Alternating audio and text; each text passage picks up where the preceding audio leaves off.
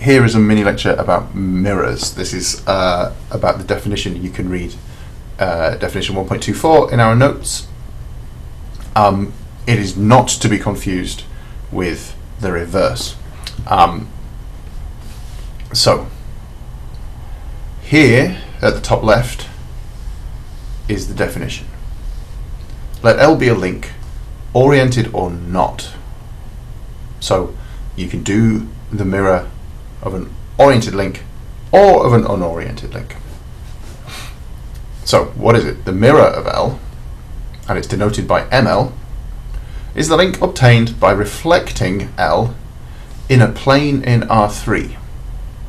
So now we have to remember, a link is a special kind of subset of R3, and if I choose a plane in R3, any plane, and then reflecting that plane, then what's going to happen to L is it's going to be taken to a different link, and that link is called the mirror.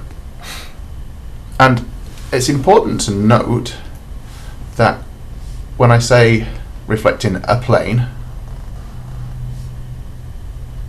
it doesn't matter which.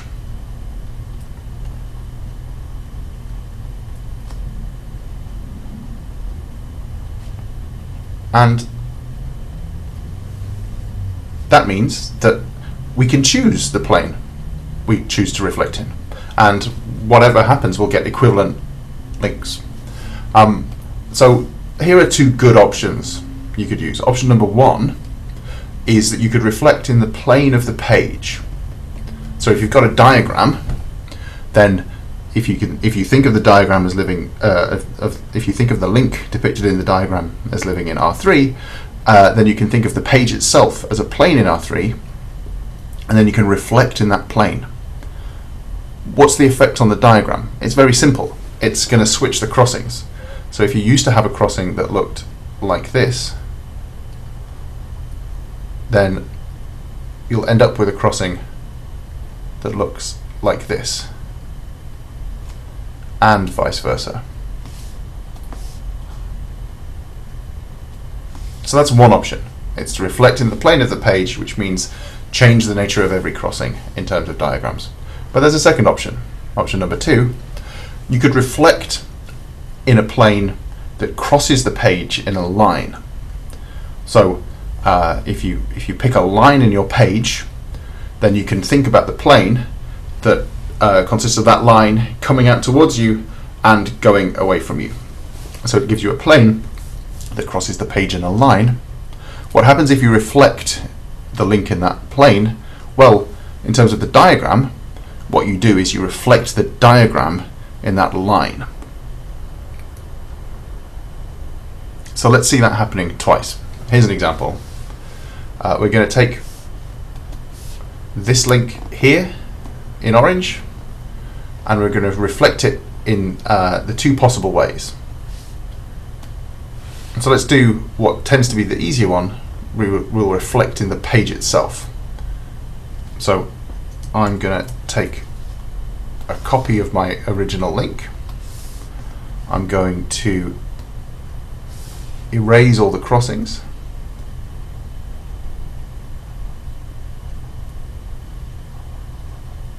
And then I'm going to put back in the other crossings. So for example, if we start on the top left crossing there, we're going to change the overstrand and get this guy here. If we start on the top right, we're going to change the overstrand and end up with this. If we look at the middle, then changing the overstrand will give us this. Bottom left, changing the overstrand gives us this, and bottom right, changing the overstrand gives us this. There we go. So that's how we reflect in the page. Now, let's look at the other option, reflect in a vertical line. So let me take another copy of my link. Let me choose a vertical line to reflect in. This one right here. And then let's see what happens when I reflect.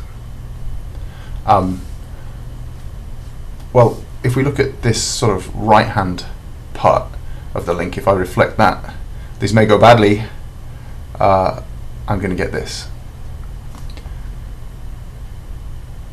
And it should come down a little bit further, like that. So I'm reflecting it in this line. If we look at this little extension of it, if I reflect that, I'll end up down here. If we look at the further extension that comes round, then if I reflect that, we will get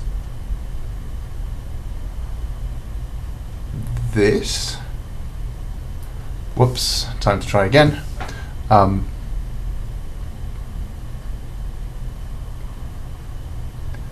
We will get this, and then if we reflect the bottom part of this ring, we'll end up with this, and if we reflect the top part, we'll end up with that. So that was me reflecting in a vertical line, and I'm pretty pleased with the outcome there actually. I thought that was going to be a disaster. Let's move it, and there's what we get by reflecting in our vertical line. So if we look at the two results, this diagram at the bottom left, this diagram at the top right, it looks like we messed up because they're not the same diagram. Well, let me write that down. So the diagrams are different.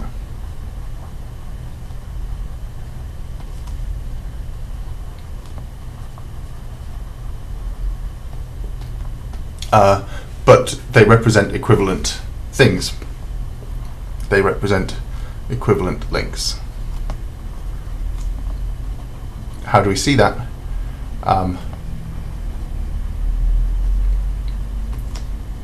Well, can you see, ask yourself, can you see that this and this are equivalent? Pause the video and have a go.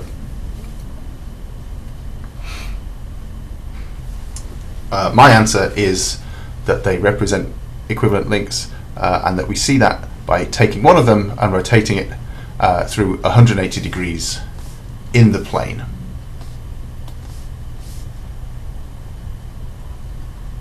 So if I rotate this 180 degrees, I will get exactly what I have on the top right. Okay, so that's the end of the mini lecture.